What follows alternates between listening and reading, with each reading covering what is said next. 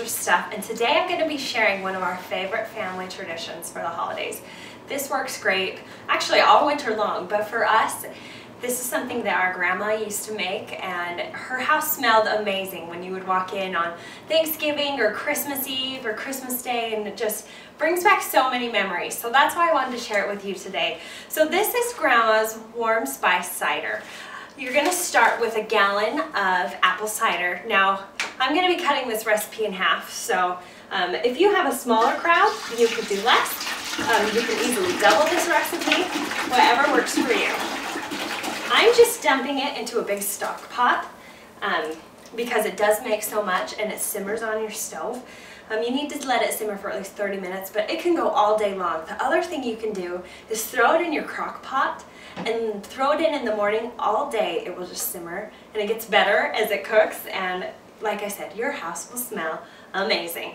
So the gallon of apple cider goes in there, and then you're going to add all the spices which make this what it is. So you're going to start with a half cup of brown sugar. Now I just have cheesecloth laid out. You can pick this up. I just got it at Hobby Lobby. Even grocery stores carry it because it's perfect for when you are doing spices and stuff like that. A lot of times you'll use this. But like I said, Hobby Lobby and craft stores carry it too. So if you don't have cheesecloth, just use a really thin, clean cotton material, and you can do the same thing. So you've got your half cup of brown sugar,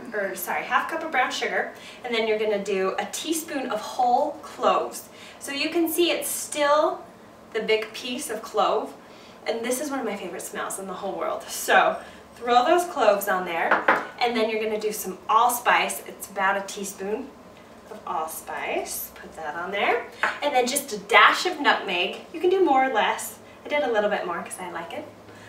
And then a quarter teaspoon of salt. So once you get those all on there, you want to bring your cheesecloth together, and it's kind of coming out, but that's okay. It's supposed to. From there, tie your string around, and then you'll just put this on your stovetop on low. Like I said, you want it to simmer for at least 30 to 60 minutes, but I recommend going maybe 4 or 5 hours. So take your little cheesecloth and you're just going to throw it right in. And it will just kind of float on the top and then kind of let the spices out as it cooks all day. So when it's done cooking, you can ladle it out, and it's perfect. My dad and his family used to go caroling every year, so this was a fun drink to come home to after they were done caroling. And it's warm, so it just warms your bones on a cold, chilly day. So you can ladle it out as much or as little as you like, and you're good to go all winter long.